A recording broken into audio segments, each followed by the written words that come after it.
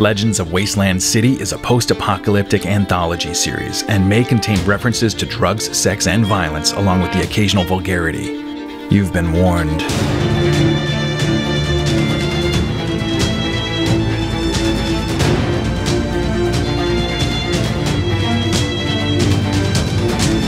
Dukes of the Nuke, The Ones Who Came Before, Chapter 4. Hey! What are you doing? Mutt froze and looked the man over quickly. He was a Bulwark, the worst of the worst, one of Zealot's lieutenants. He wore a long black beard and had a pair of scars running across his left cheek. His imposing size filled the opening of the chain-link fence, leaving no way out. The boss wants the girl brought to him. Mutt spoke with all the bravado he could muster while grabbing the girl's arm with authority. Now get out of my way and lead me to it. He walked toward the opening of the gate, pulling the girl with him. I don't know you. So, why don't you put that girl back in the box and we'll go talk to the chief? I don't think he wants to wait, so you better... Mutt pushed forward another step, but the bloodback held out his arm and stopped Mutt in his tracks. It was like hitting a brick wall, and before he knew it, the giant man had him pinned back against the fence, and with the same move, pushed the girl away from Mutt's reach. The box of vacuum tubes fell in the dirt beneath Mutt's feet. Matter of fact, I don't think I've ever seen you before. The giant snarled at Mutt, almost sniffing the air to smell him out. He gripped Mutt's shirt below the neck, so tight Mutt had a hard time breathing. The man looked at the girl over his shoulder, who backed herself against the fence on the other side of the small enclosure. Then he looked at the door to the radio room and saw the broken lock on the ground. Oh, a hero, huh? You're gonna fry. Just wait till the chief hears about this one. Did you really... It was almost in slow motion as Mutt watched the large man's face drop, his eyes go empty, and his entire weight crumble right in front of him. The man landed at Mutt's feet under his own crushing weight, almost taking Mutt down with him. Mutt pulled his foot out from under the falling bloodback just in time and looked up at the girl, who was standing right behind the man with the bolt cutters in her hand. How did you... Let's go. The girl dropped the bolt cutters in the dirt and headed out the fence, stopping just past the gate. Mutt looked down to see the box of vacuum tubes half covered by the Bulwark's shoulder. It took every bit of strength he had to pry it out. There was a pool of blood already forming around the man's skull. He knew they should try to hide the body, maybe pull it inside the radio room and close the door, and possibly buy themselves more time before the entire tribe of raiders were out to get them. But he looked at the Bulwark's hulking size and knew there was no way the two of them could move him. There was no hiding this. They had to get out of here. He grabbed the girl's hand and led her back the way he came in. The sun peeked over the horizon, and a golden light fell over the gas station complex as the pair light-footed their way up the middle of the path, past the tents to the rear of the restaurant where the war vehicles were parked. If they find that guard soon, they're gonna catch us really quick in one of these. Oh, we could take one. Can you drive? That'll be too loud, and they'll catch us with the rest. Give me a sec. Mutt grabbed the lighter from his pocket and then walked over to the truck with the refining barrels on the bed and flicked the lighter's flint wheel a few times close to a grease puddle beneath the barrels. Nothing. He walked to the dumpster and lifted the lid. On the top of the overloaded trash heap was a few folds of old, dry cloth. It could possibly be 100 years old, protected by the metal dumpster lid and the dry climate of the desert. He grabbed the cloth, dipped it in the grease on the truck, and sparked the oil to life. The fire burned slowly, but that would work in their favor. He left the cloth burning like a candle wick on the back of the truck bed, and the girl grabbed some more papers and torn fabrics from the garbage bin to add to the burn. Let's go. They quickly moved together around the last of the buildings and past the dead Jonesy still laying in the dirt. I know him. I know. Mutt pulled her to keep up as her eyes locked on the dead body. Oh, by the way, I guess that makes this yours? He pulled the short, rusted knife from his waistband and handed it over to her. Yeah, but how did you get it? She looked back again and saw the blood-soaked dirt around the man's body. But Mutt didn't answer as they half-jogged up the hill and discovered his original scouting spot. He grabbed his pack hidden by the rock and opened it, taking out his canteen and stuffing the box of radio parts back in its place. He gave the canteen to the girl, who took a big swig before handing it back to Mutt. He took a few gulps of his own. Okay, we gotta move. Where are we going? Back to the Duke's camp. The Dukes of the Nuke? You're a Duke? Yeah. Mutt tried to suppress his pride. Oh no, I'm not going there. What? Why not? The Dukes sell weapons. They sell weapons to the same raiders that tried to kill us. The ones who killed my family. Mutt saw the sadness in her eyes even as she tried to hide it.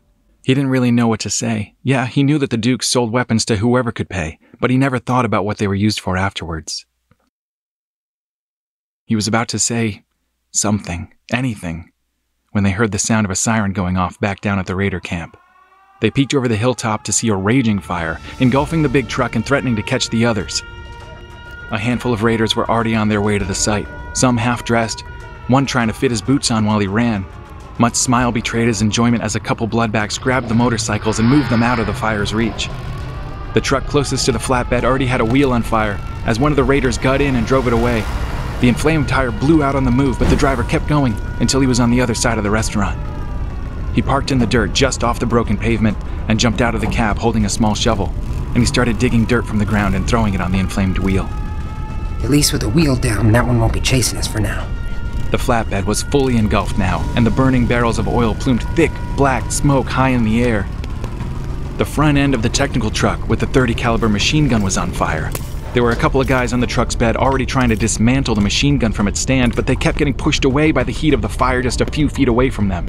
Meanwhile, most of the small vehicles were safely moved away, and a few raider bystanders fruitlessly tossed water on the fires from their canteens and small bottles. They're gonna be so pissed. As much as I'm enjoying this right along with you, I'm gonna get out of here while they're still distracted, and you should too. Oh, yeah. Look, you don't have to come to the Duke's camp if you don't want, but maybe let's stick together for now? She looked at Mutt, nodding her head just enough to let him know she'd stick with him. They wouldn't have long before the bloodbacks figured out what happened, and the whole camp was on their tail. They ran up toward the 4-lane freeway, known as the road, passing the travel exit ramp. The road would lead them east, back to the Duke's camp, but they couldn't risk being seen, so they quickly crossed the freeway to the other side, down where there was an embankment with a dirt footpath they could run along, out of view from the other side of the road. They ran full speed as far as they could, then slowed their pace to a fast walk. Hey, you really saved my ass back there. So, thanks. I didn't catch your name. Zen. And you really tried to kill Zealot? Yeah, I staked out the camp for 3 days, learned Zealot's moves, where he stayed at night. I was close, I almost had him. How'd you get caught? I just got tired of waiting one night. Walked straight down to the building and tried to follow Zealot through that back door I sent you to. That building is the only place he's ever alone. He heard me behind him and stopped my arm as I was about to stick him with this knife. 2 inches. 2 inches and I would have had him. But he hit me and I woke up tied to that chair. So that explains the... Mutt motioned to her black eye. Yeah. Mutt could tell she really didn't want to talk about whatever happened next, so he changed the subject. You really let that Bulwark have it. You should have seen the look on his face. Mutt made his face go blank, opening his eyes real wide at Zen and stuck out his tongue for comedic effect. She laughed a little. Hey, thanks for breaking me out. I don't know how much longer I would have been alive. Mutt smiled at her, and they both picked up their pace again, jogging in silence.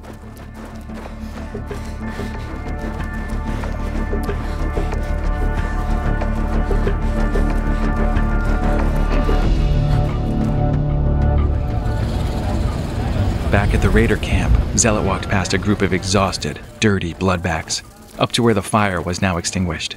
The oil truck was completely burned out, down to just the frame and still smoking, billowing a putrid ash. The .30 caliber machine gun was off the technical truck, but its front end was toast. Zealot looked at the bloodbacks gathered around. Real quick, who was in charge last night? One of the Bulwarks stepped forward, a muscular woman with a crooked red mohawk. It was me.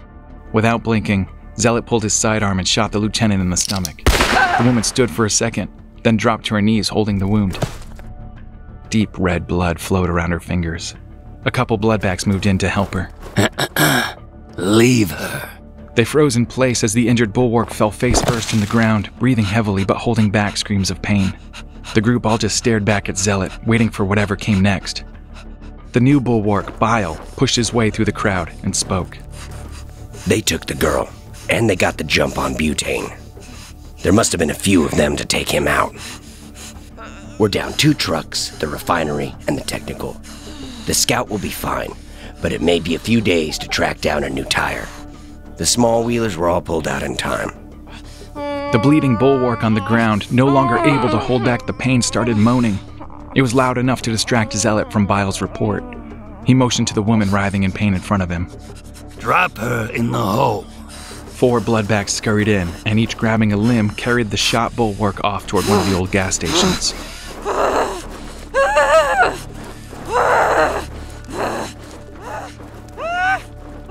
Zealot grabbed Bile's shoulder and pulled him in close. Find the girl, and whoever did this, bring them to me.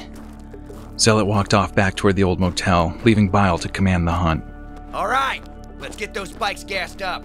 Scouting teams, head out and find them. From the corner of his eye, he could see the 4 bloodbacks drop the shot Bulwark with the crooked red Mohawk into one of the old underground gas tanks through an open access hole above. He didn't try to hide the smirk that crept across his face as they covered the hole with an old street sign and walked away. In his mind, he'd just cleansed another of the weak from his horde, and the bloodbacks were stronger for it.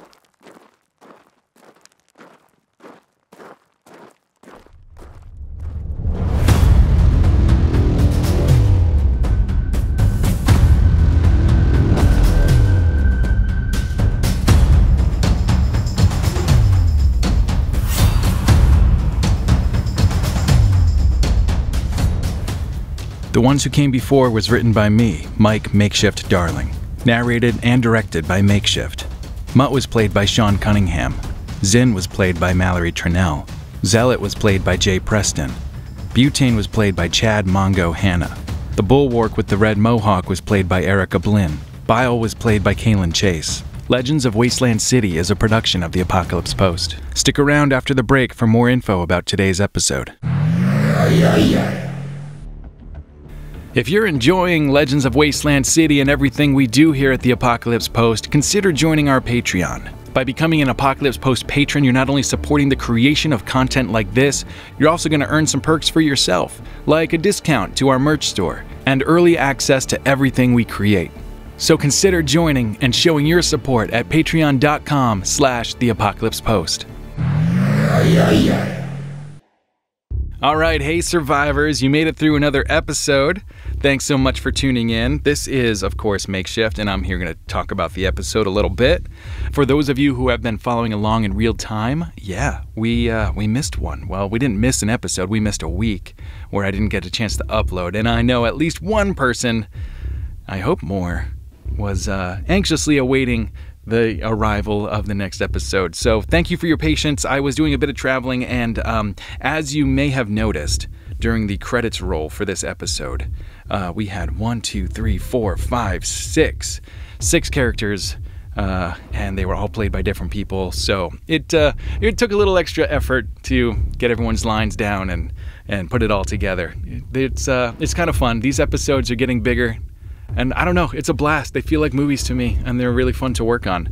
But since we're talking about the cast, I do want to bring up a few people who are, these guys are all putting in their time, they're putting in the effort, and they're all doing it for free, which is amazing. I thank them so much. And hopefully, for Season 2, we'll be able to start paying them. I don't know if I'm going to do a Kickstarter or just, hope that the Patreon grows a bit more. But yeah, if you guys are interested in donating to the show, I'm sure we're going to be doing a big round of fundraising before Season 2 because these guys deserve it, and I didn't think it was going to take this much time to produce every episode.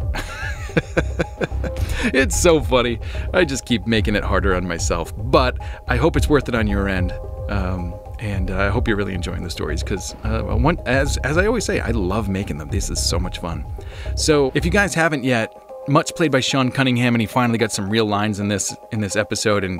And his first recording, we messed up, and there was some extra noise, so he actually came back and did a second recording. Actually, the girl who plays Zinn, who's Mallory, who I've mentioned before, she helped record his voice, so thank you both for going through the extra effort. But yeah, you can check out Sean Cunningham. He's got some really cool music out there. And if you just go to Instagram, and it's at Sean the Cunning, that's SEAN, the THE, Cunning, CUNNING. You can check out some of his music. He's also got a Linktree, just Linktree. So it's linktr.ee/Sean Cunningham, Cunningham. He's got some amazing music. I absolutely love his stuff. And he actually plays around here in Nashville all the time, so I love going to see his shows. I've seen him play a few times now, and his songs are great. Same thing with Mallory. Fantastic. You've heard me talk about them many, many times. They're called Crimson Calamity. Her and her bandmate Lauren. Absolutely fantastic. So check them out. They're called Crimson Calamity, and I believe just crimsoncalamitymusic.com. And we, of course, have Jay Preston showing back up as Zealot in this episode. Jay is a professional voice actor, and him and his wife were the first voices I used for this show back when we did the teaser with the Schofield's Drifters. And he's just so good. Every time I get his lines, I'm just like, wow, you're amazing. That's just the way it is. Another guy that really surprised me at his sudden, well, I guess he's been at it a while, but Chad Hanna. He's actually a Duke of the Nuke, and he played the very large bloodback, which you found out his name was Butane. Of course, it's a posthumous name, posthumous. A dead name. It's a dead name. We find out that he was called Butane, just so he had a title, for the IMDb. But yeah, Chad he's a giant. He's 6'4", 6'5", 6'6". I don't know. He's a big man, and Mongo is just a huge character at Wasteland Weekend. Everyone seems to know Mongo, and of course his counterpart Mango. When it's Dukes After Dark. But anyway, yeah, he played Butane, and it's kind of fun because I think of Butane as kind of the equal and opposite of Mongo. Well, I guess he's not so opposite, but very much his equal, because he's just the giant of the bloodbacks. And so to have their voices be similar is not so bad. But of course, he did send me some Mongo voices, and they're going to be a bit different anyway. So I wasn't going to have the Bulwark with the red mohawk say anything, and then a friend, we were hanging out. Her name's Erica Blinn, another fantastic musician here in Nashville. I believe you can look her up, just Erica Blinn. She's all over the internets. And she was hanging out, and I said, hey, do you want to do a couple lines for me? And she was like, heck yeah, I do. So we stepped into the sound booth, and I had her do her one line, and then like half an hour of breathing and pain moaning and that kind of thing. It was a little awkward, but it was so fun, and it sounded great in the episode. Well, at least I think so. I hope you guys agree. But yeah, thanks for the effort, Erica, with your one line and forever breathing and moaning. And then finally, Bile was played by my buddy Kalen Chase. Funny, you guys are never going to believe this, but also a musician here in Nashville. And Kalen is actually going through this really interesting thing where, I forget, and he might hate me for mentioning it, but he had nose surgery recently for, I don't even know what. He had some kind of a growth thing in his inner nostril, so he had surgery for that. And then something didn't go right. And so anyway, his voice was all messed up because of it. I think probably because he's been coughing up some post-nasal drip or whatever. Too much information. I know, I'm sorry, but deal with it. This is an apocalypse show. We're going to get kind of gross and real sometimes. But yeah, he had been coughing a whole bunch or something, so his voice was shot. He kind of sounded like a little bit of a wastelander after being at the festival all week when your voice is just gone. That's kind of what he sounded like. And he was like, I'm sorry, my voice isn't there. And I was like, no, my friend, that is perfect, because you're playing a bad guy today. And he was like, yes. He was very excited about that. So that's it. That's the cast for this week. Everyone was so amazing. Please check out their stuff if you can. I'll put some links to their websites below. And actually, out of everyone here, you guys got to check out Kalen Chase, because he's got some, I forget what they call it, but it's fairly apocalyptic. He talks about death and love and all sorts of world-ending stuff. So I think you guys will like his music. So while I'm recording this, Detonation at Uranium Springs is getting started, and I'm really sorry to be missing that one. It just seems like all these festivals keep happening, and I just keep not being able to go. But hopefully that'll change someday. I don't know. It's tough to, take off several weeks a year to go do this stuff. So maybe one day when this is my full-time job and all I have to do is hang out at apocalypse festivals and tell stories, I'll be able to go to more of them. But for now, gotta pay the rent. That's just the way it is. And everything's so far away because I'm here in Nashville. There's no festivals too close. There's one in Alabama, one in Georgia, and one over in Oklahoma. But all of those are, several hours away. And then the ones on the West Coast are days away. Days away. And you can't, well, a lot of people fly to festivals, but I can't. I got to bring all my stuff because I just got a lot of stuff to bring. I guess I could try to do it a little bit more light-footed, but I don't know. It's tough to think about. But yeah, I hope you guys over at Detonation are having a great time. It's an amazing festival. If you have never heard of it, or if you're not a festival goer, it's probably the second largest festival in the United States, coming in around 1,000 people. And I think it's just detonation.us, or you could look up the EOD. That's the end of days. And they have several festivals throughout the year, so you can check them out. And speaking of festivals, we just dropped the Wasteland Weekend highlights reel for 2021, I think last week.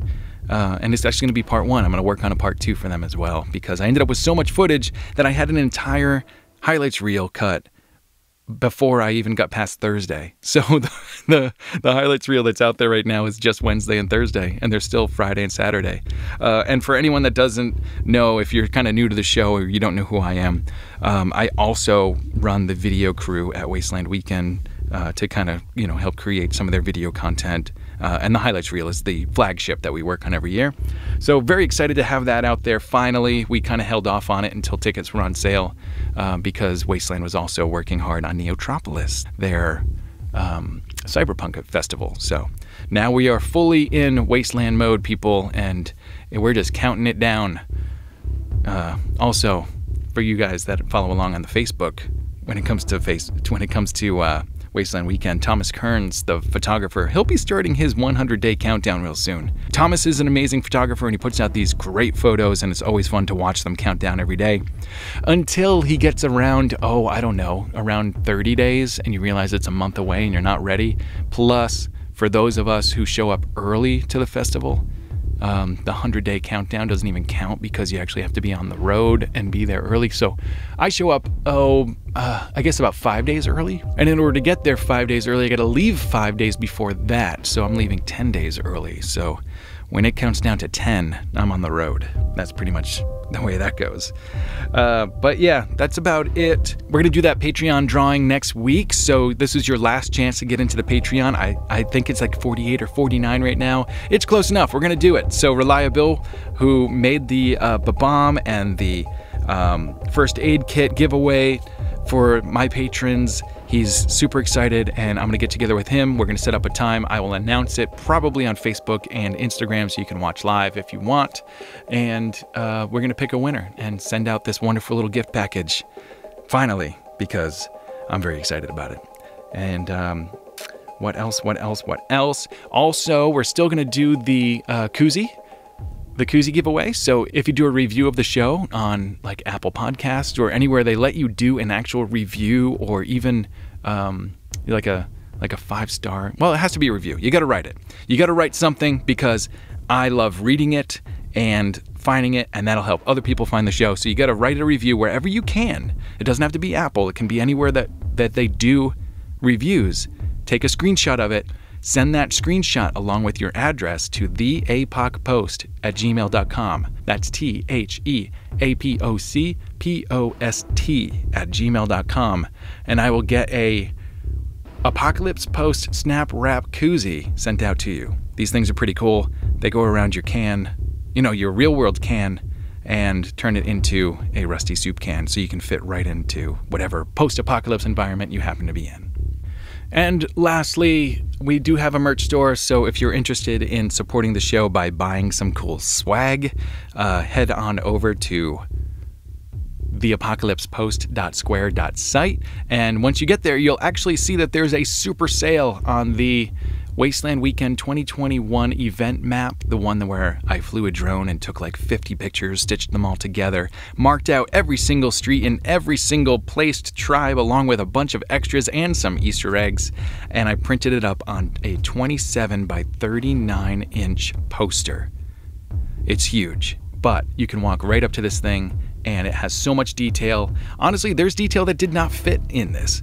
It's so much bigger. The actual file is like billboard sized. So if I could ever print it on a billboard, you could walk up to this thing and possibly see people's faces. I don't know if that's possible. Probably not. But it's a very, very large printout, and the poster's great. And actually, someone asked if I could laminate it. Yeah, I can laminate it. It costs a bit extra. You'll find that on the store as well. But while you're there, check some other stuff out, because if you hit $35, there's a free shipping. Just use the code free shipping, and you'll save the $1.99 because I already reduced the shipping. I'm trying to make it easy to buy my stuff. I'm trying my best. I don't know if I'm making much money on any of this by the time it goes out to you, but I'm happy to make it, and it does help support the show, and it keeps me busy when I'm bored packaging stuff up and getting it in the mail, because I actually do it myself, just so you know. And that's about all I want to say about that. But yeah, go to my store, buy some stuff, join the Patreon, because it all helps support this show and it helps keep things going. So I really appreciate all of you just for listening. And at minimum, if you enjoyed today's episode, please share it with a friend. And if you hated it, share it with an enemy, along with a bolt cutter to the back of the head. And I will see you next time, survivors. Stay alive. 10 days and days and days and days and days.